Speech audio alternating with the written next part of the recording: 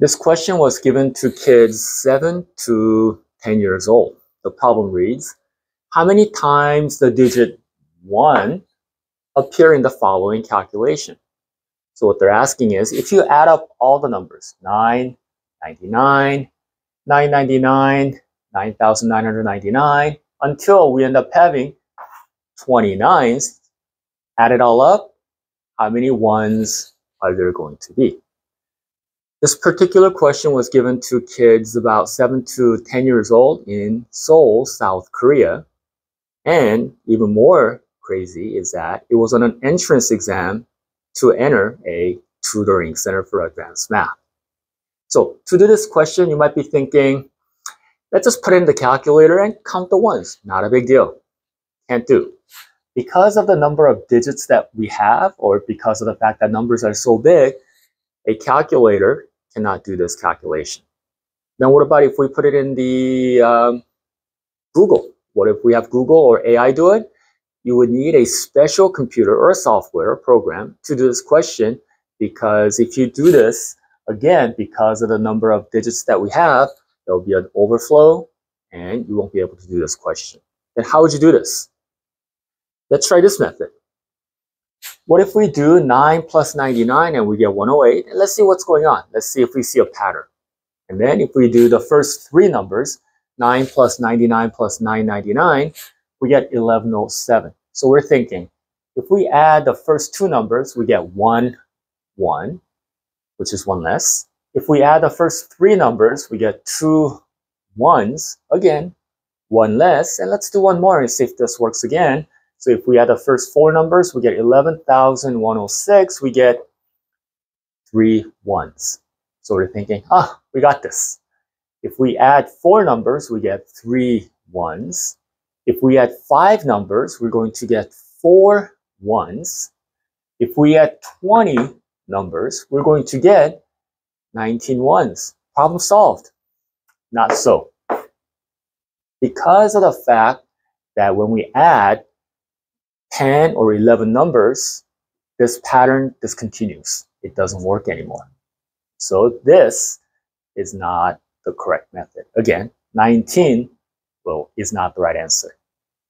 Let's try this. Given the problem, let's go ahead and add 1 to a 9, where we get a 10. Again, we'll go ahead and add 1 to 99, second number, and we get a 100. And we'll do it again, where we add 1 to 999 and we get 1,000. Same thing, add 1, we get 10,000, or notice the 4 zeros. And then we'll go ahead and add 1 to the very last number, and we get this huge number with 20 zeros, because we have 29s right here.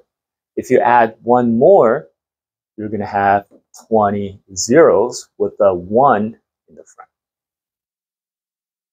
Once we have this, we'll go ahead and set it up vertically to see what's happening. So we started by adding 1 to each and every one of the numbers. Remember, the very last number had 20 nines, which means we have 20 numbers in the problem. Again, that means we have added 1 20 times. So let's keep that in mind. We have added 1 to each and every number, or 20 of them. And if I add up and down, we ended up getting this. Then we'll continue by writing these numbers down vertically, where the first number will be 10, second number will be 100, the third number will be 1,000. Notice how we line up the numbers so that we have the units digit along the same vertical line. And then the next number will be 10,000, and the next will be 100,000. And we'll continue the process until we have the very last number, the one with the 20 zeros. Then what we want to do is add up the units digit of all the numbers that we have, but notice that it's going to be 0 all the way down. So if we add the units digit, or the number on the right, it's going to give us a 0. Next, we have a 1 here, and then the rest numbers are 0 underneath. So we're going to have a 1 right there, Next, we have a 1 here. And again, if I add vertically like this, the rest numbers are 0, giving us a 1 here. And I think you see the point or the pattern by now. In that next one, again, the 1, and then the rest numbers are 0. So we have a 1 here. And this will continue like this, where we're going to have 1s all the way throughout, like this. Then how many 1s do we have at this point? Well, we have 20 zeros right there.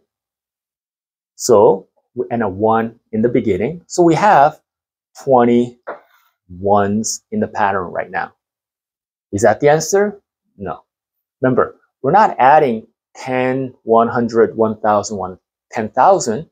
We're adding 999, 999. The sum that we have here is not the final sum. Rather, we need to go ahead and subtract the numbers that we added from this sum. So what we have to do is we need to go ahead and subtract 20. Again, we added 1, 1, 1, 1 20 times. So we added an extra 20. So from the sum that we have here, 1 with the 21s, this number right here, we're going to subtract the 21s that we added in order to get this number here, the ones with the zeros. So if we subtract, then 0 minus 0 is 0. Here, 11 minus 2 is 9. And then, of course, since we borrowed the 1 from here to subtract the 2, we now have a 0 right there. And there's nothing else underneath. So the 1s on the left will come straight down, like so. Since we had 21s here, but 2 of the 1s have been eliminated from the final sum that we have. So if we take 20, take away the 2 extra 1s that we have, then we end up getting the final answer or the correct answer of 18 1s. You don't need a special formula. You're not supposed to use calculators. Well, calculators aren't going to be helpful. To do this question, you have to use the fact that when you add a 9 to a 1 or 99 to a 1, it ends up being a 100 or 1,000 ones with the zeros rather than the ones with the 9s, and then take away the extra ones that you added at the end. So here's an example of what the kids in South Korea are doing before they go to middle school.